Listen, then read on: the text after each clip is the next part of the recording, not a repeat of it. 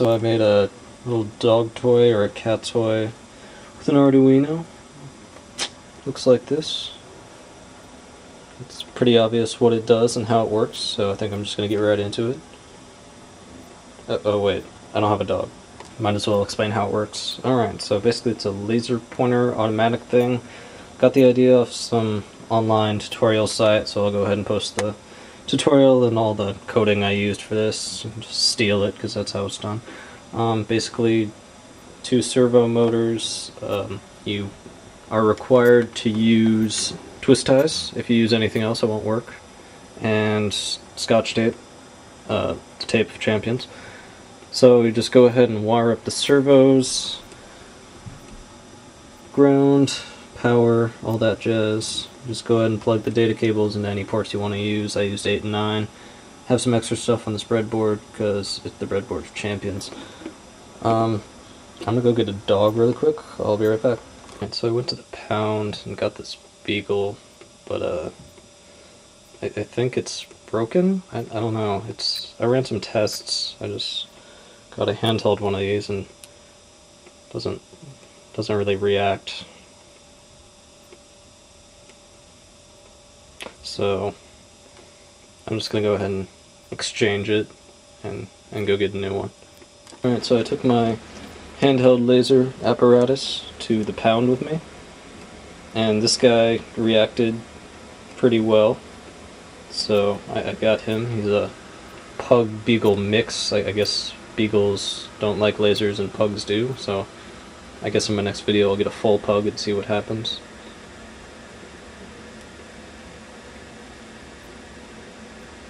He rather likes the laser. Let's see if he'll follow it. No, maybe. Maybe. Come here. Come here. Get over here. Alright, so that's the handheld one. Let's go ahead and plug in the Arduino here.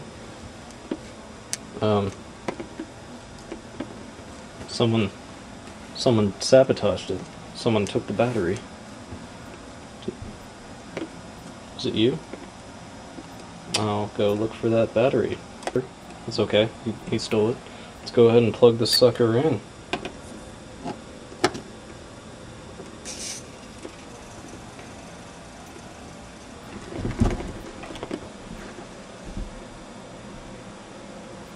It moves pretty slowly because this guy's pretty slow.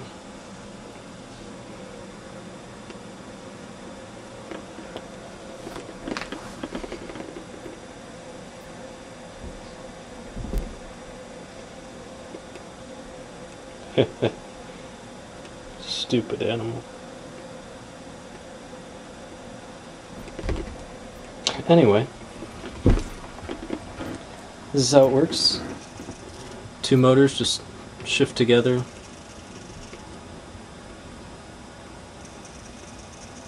The laser is actually powered by the Arduino. It run off 4.5 volts originally, and it works fine with 5 volts, so I just did some soldering. I hacked off the back of it.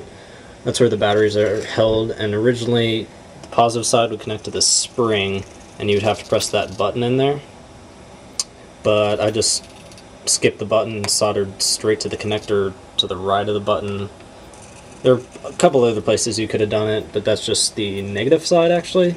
The positive side is through the frame, so that's where the 5 volts go, and since that was the case, I just unscrewed the cap here and put the positive wire in between the cap and screwed it down. So it's not actually soldered on there, it's just wedged in there. But, you know, it works. So, twist ties, laser pointer, dog, cat, either one. And yeah, that's pretty much it.